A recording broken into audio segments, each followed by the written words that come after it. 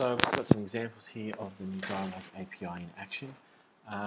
I've made some changes to one of my config objects and I've imported them so I can sync them, so I can link to those items.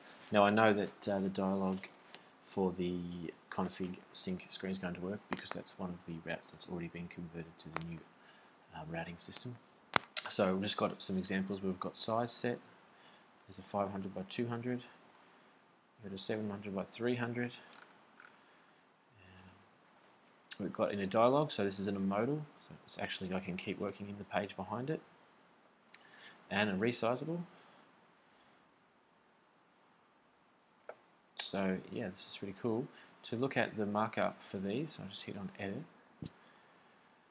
And so we've got the URL in the A tag, which is pretty straightforward. We've got data accepts, so for the modal it's application vnd.drupal-modal, and for the dialog it's application vnd.drupal-dialog. The VND stands for vendor, in case you're wondering.